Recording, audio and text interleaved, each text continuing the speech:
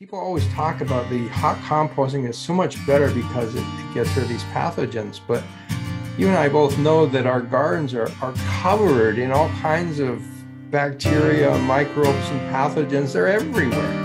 I mean, just because you take your tomato plant at the end of the season. Composting.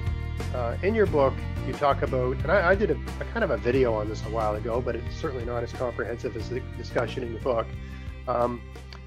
Composting, you talk about 5 different ways to compost and their various merits. Yeah, how about we talk about that a little bit? Because that's a good way to get organic matter, a good way to process things down, especially table scraps and that sort of thing. Yeah, I mean, generally, anytime you can get any kind of organic matter in the garden, it's a good thing, right? Yes. As long as you don't overdo it. And any of the methods do work to some extent, but there are certainly differences. The traditional composting, where we pile it up into a 6-foot pile, is what we call hot composting. So we want that pile to be really good and hot to speed up the process, which is very important in cold climates. But that high temperature also tends to get rid of pathogens. And that's a second reason. And it even gets rid of seeds. So it cleans up that compost. The problem with hot composting is that it almost becomes a hobby in itself. Okay. You have to be very careful of the ratio of materials you put in there. And people talk about the browns and the greens. And I've heard that for years. And then when I really started to understand what composting is, I realized it has nothing to do with browns and greens. I mean, the color isn't the important thing. It's the ratio of carbon to nitrogen, right? So what happens in composting is that we have a bunch of organic matter and bacteria come along and they eat that stuff.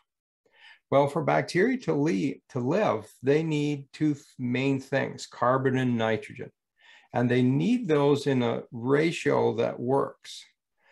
And the ratio turns out to be about 30%. So they want a ratio of carbon to nitrogen of about 30. Actually, that's not a percent, it's a ratio. So 30 times as much carbon as nitrogen. If that ratio is out of whack, the composting doesn't work because the bacteria can't digest it properly. So when we're talking about browns and greens, we want to get that ratio correct. And if we get it right, then the compost pile heats up very quickly. The bacteria get to work and they grow like crazy and they start degrading all of that. If you don't get the ratio right, then you will still make compost. It's just going to be slower. And it will be cooler, which means you don't kill off the pathogens so much and you don't get rid of the weed seeds quite so much. But it still makes compost and it's still good for the garden. Right. The other way to make compost is sort of a lazy man's compost. You just pile some stuff up and don't worry about it. And in the fall, that's me too. In the fall, we have a lot of leaves. Okay, well, leaves are very high carbon, very little nitrogen. So we pile up the leaves and what happens? Well, in our climates, which are, I'm a zone 5, so it's fairly cool, nothing much happens in the wintertime. The leaves are all still there in the spring. And, they slowly decompose over the next summer and so on. And the reason is that there's not enough nitrogen there. And usually the pile isn't big enough. The size of the pile is important to get the heat going. But it does make compost in a different way. And what happens with a high carbon material like leaves is we get the fungi coming in. And the fungi start digesting those leaves and make something that we call leaf mold, which is just degraded leaves, okay? But that's also good for the garden. The pieces are smaller. We can layer it on our gardens. It does add organic matter, and there's nothing wrong with that. There's nothing wrong with being a lazy composter. The other ways are vermicompost is one. So in vermicompost, you get yourself some special vermicompost worms, you put them in a bin, some container, and you feed them every couple of days and you put your scraps in there. And the worms slowly turn this into worm poop. Now, what I found interesting is that this really isn't a composting process, even though we call it vermicompost. What the worms do is they want to eat microbes. They actually eat bacteria as their main diet. They only eat that rotten apple because it happens to have a lot of bacteria on it. They don't want to eat apples, but they eat that and soil and whatever else you throw in there to get at the microbes. And their digestive system is designed in such a way that they actually grind that stuff up. So when it comes out, it doesn't look like an apple, but we really haven't started the composting process yet, not on a chemical level. So the vermicompost, which is the poop that the worms make, is good for the garden. And you can certainly use it for that, but it's not true compost. And again, that will degrade over a long period of time. The other one that's very popular is bokashi composting. Yeah. Interestingly, that's not composting either. I have a lot of people recommend that to me. Oh, you should do it because I have a problem in my backyard where, you know, it's black bears and raccoons, all kinds of animals. Yeah. And so bokashi is sort of ready-made in a sense because I can have it in a sealed container in my garage indoors and just periodically maybe bury it in the soil or whatever. But yeah, explain what that's all about.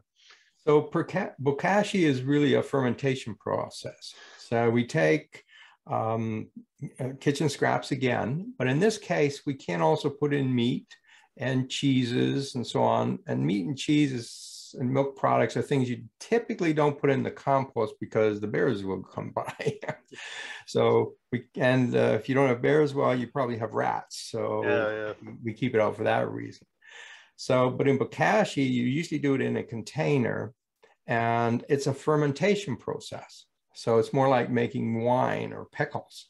So we put the stuff in, we add some bokashi mix, which is usually a bran with some bacteria on it to get the thing started. And we want to create an acidic environment, very much like making pickles. And we leave it in there for a few weeks and it ferments. It doesn't compost. So if I put a cucumber in there, at the end of the bokashi process, it's still a cucumber. Now it's soft and squishy, but it's still a cucumber. So we know that we haven't actually done any composting because we can actually see that we haven't done that.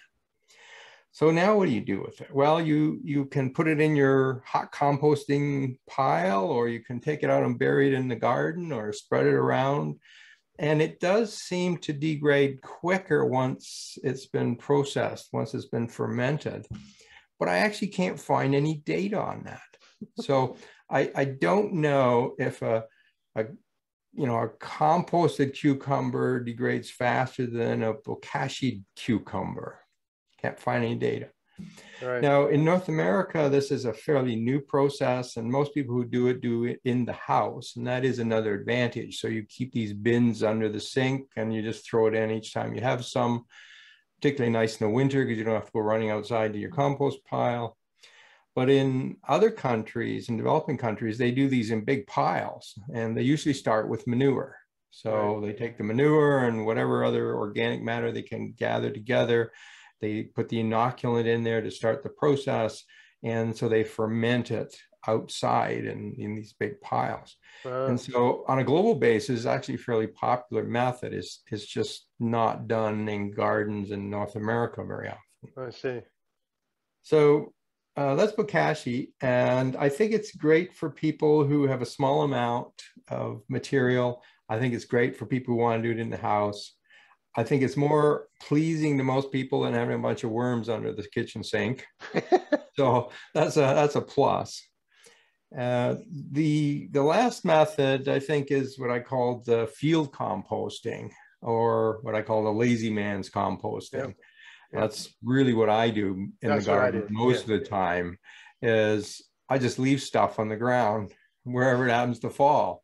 If I'm cleaning up the garden or I'm deadheading or anything, I just kind of pitch it on the ground. Or if I'm having visitors, I'll pitch it behind a plant so you don't see it quite so much. But I just let nature do it. And that works just as well. It's a little slower, but it works. Yeah. Now, this business of pathogens and getting things hot, I'm not sure how important that is anyways. People always talk about the hot composting is so much better because it gets rid of these pathogens, but you and I both know that our gardens are covered in all kinds of bacteria, microbes, and pathogens. They're everywhere. I mean, just because you take your tomato plant at the end of the season and put it in a compost pile so you don't have a disease doesn't mean it's covering the soil and your stakes and the pathways and everything else. I mean, the pathogens are everywhere. So I'm not too convinced that that's a value. We gotta make gardening simple. Yes. And too many things in the gardening circles try to make it really complicated. Yeah. And a lot of this is really quite simple. So when we look at composting, it's really a rotting process. And all of these have slight differences, but in effect, they're all the same thing. Yeah. And I do have people online who say things like, oh, the vermicompost is so good. It's so much better than anything else you can get. And we have to understand what happens here. If I take an apple, it has a certain amount of nutrients in that apple. It doesn't matter if I put it in a compost pile or a bokashi bin or my dewworms eat it. The amount of nutrients in there, the amount of carbon, is not increasing or decreasing.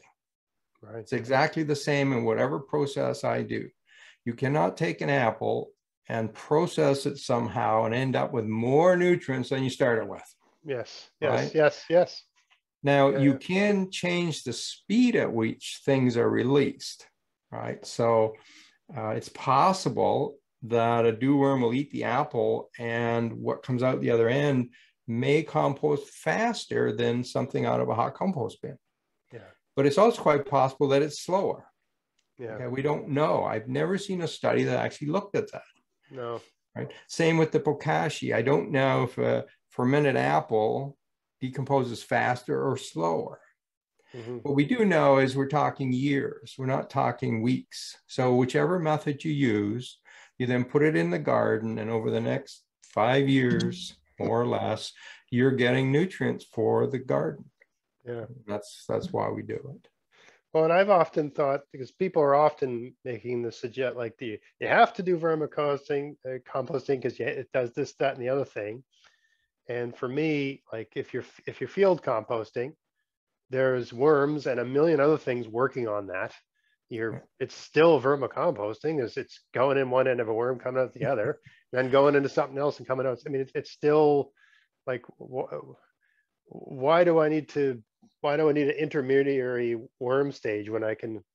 Now, I was just going to mention too, last year I did an experiment where, so normally when I grow corn, I pull all the corn and I throw it on my lawn and mow it and then put it back on the garden. And I had Keith Reed on last year. He's a soil scientist. And he's saying, why don't you just throw it on the garden? Why are you doing all this work? Why don't you just let it lay there? So last year on the garden bed where I planted my garlic, I covered the whole thing with corn stalks. And they're all gone. There's like, I noticed yesterday, there's like one or two, because they must have been like up high off the ground in contact, right? But basically they all disappeared and I didn't do anything. And I mean, I got real value out of those because it was basically a crop I grew last year, and that crop provided a mulch layer for my entire garlic crop this year. So, I mean, it worked out. The fact that it broke down slowly wasn't a bad thing because it continued to cover the soil and prevent evaporation, all that sort of stuff, right? So worked great. And you weren't running your lawnmower. I wasn't running the lawnmower, exactly. Which is a good thing. I know, exactly.